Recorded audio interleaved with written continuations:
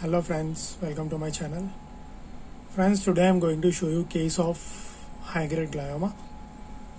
This is first sequence, flare, second sequence T2 weighted, third T1 weighted, fourth diffusion, and fifth GRE.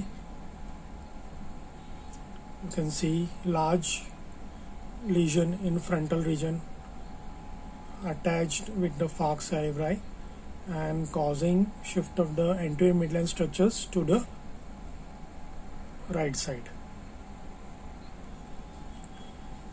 This last sequence, this is T1 post contrast, this one post contrast T1 weighted.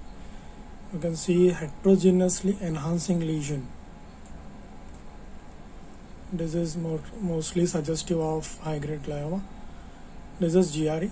You can see GRE blooming within the lesion.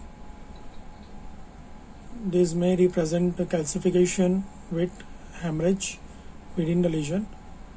I am telling hemorrhage because I have confirmed this same scan with CT scan brain to rule out hemorrhage within the lesion. So this is large high-grade glioma, heterogeneously enhancing in left frontal region, causing shift of anterior midline structures to the right side. This is how high-grade glioma looks on brain plus contrast images.